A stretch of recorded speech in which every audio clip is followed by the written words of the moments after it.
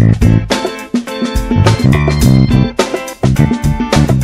gang, Jeff Stone here with day 58 of the year 2015 at magicreview.com.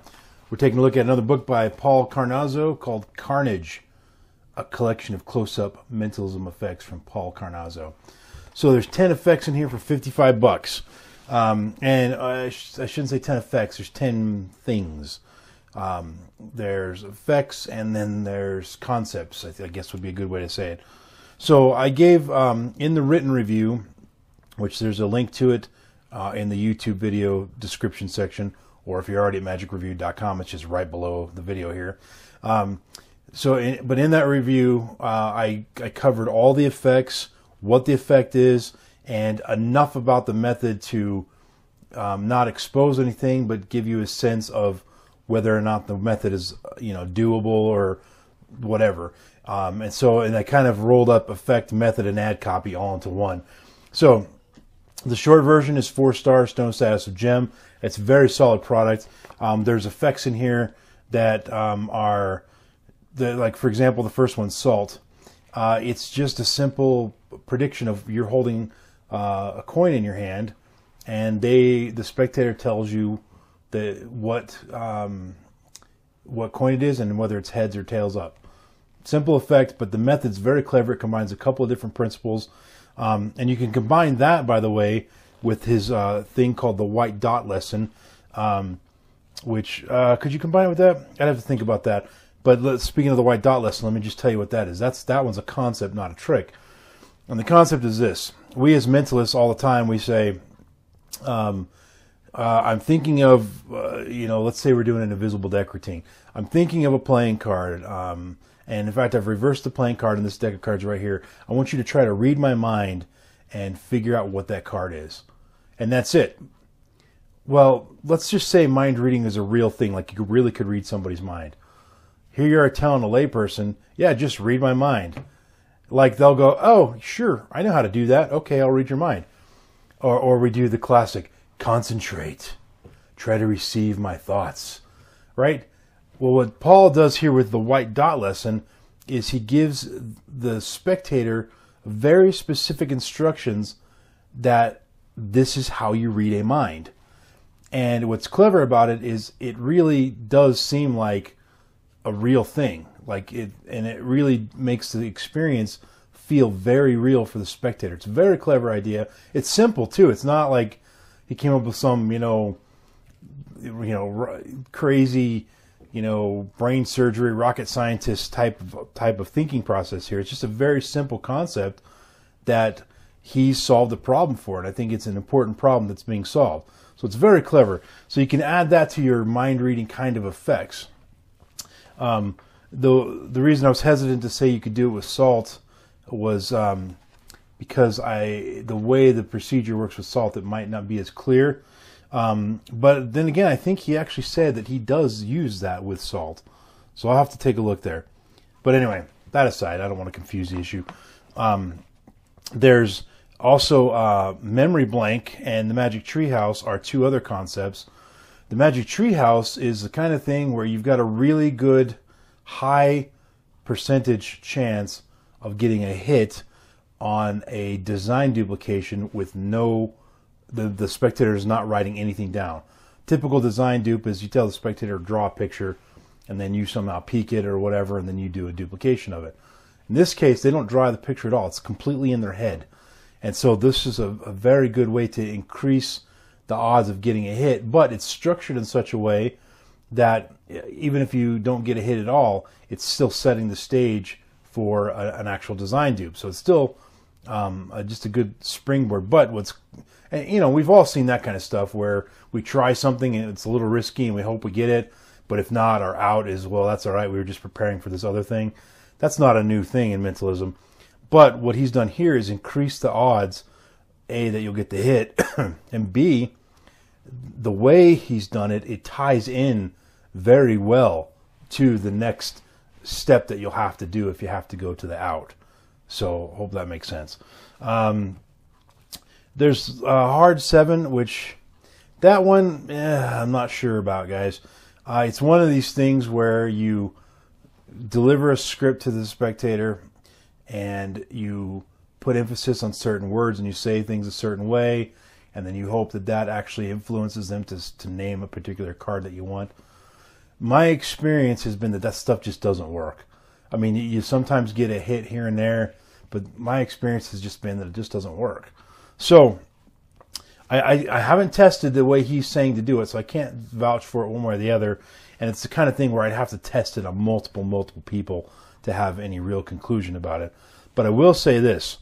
Again, the way he structured this for the case when you don't get the hit, it's still set up for an out that's not just a simple, well, that didn't work, let's try this. It ties in a little bit better than that. So he's just added a few little subtleties, I think, that make it a little bit different, a little bit better than the typical effect like that, where if you don't get a hit, rather than the excuse just being, well, let's just try this instead. It ties it in a little bit more nicely than that. So duplication is a way to get a peak, and there's no peak wallet needed or anything like that. All you need is a stack of business cards, and that's it. It's actually a pretty clever thing, and if you're like in an impromptu situation and all you have is a few business cards on you, you can do this totally no problem. You don't need any special peak device. The covert overt wallet peak, excuse me, is you have to buy a special wallet, but it's a common thing that you can find at Target, but it's like $30. But he talks about a way to make that into a peak wallet, and you don't actually alter the wallet itself. It's just the way you handle it, I guess is a good way to say it, that makes it super clever. I mean, it's super smart, and it's the kind of thing where you're getting the peak right in front of them. I mean, it might as well be this bold. All right, got it. I mean, that's effectively what you're doing, but the way this is designed, they don't see that, and it's right in front of their face. And it's not this kind of thing where you took a quick peek at it and you're like, oh crap, did I see the word the right way, or it was upside down or whatever? No, none of that business. It's so clear, so clean, and so right in your face, and so not in their face. It's very clever, but you're gonna have to spend $30. So anyway, there's a few other effects. I'm not going to dive into all of them, but what you're getting, it's typical with Paul Carnazzo stuff. There's a lot of thought put into the presentation, a lot of thought put into the scripting, a lot of thought put into, it's not just, oh, okay, think of a picture, draw it, okay, now I'm going to duplicate it. It's never that way with him. It's always got some sort of a little extra hook or a little presentational angle or a little smart extra idea that takes it to a new level, or a way to connect with your spectator with it. And that's the kind of stuff you're going to find in this book. So if you're looking for some, just, I just reviewed Altriauto the other day, or Altriauto, from Paul Carnazzo, and those effects were a little bit more left of center, and they were a little bit more different. They're a little bit different compared to typical mentalism. This particular book is a little bit closer to the sort of normal standard stuff you're used to, but he's added these extra layers with all these different concepts in here, like the white dot lesson or the memory blank, which I don't think I told you what that is.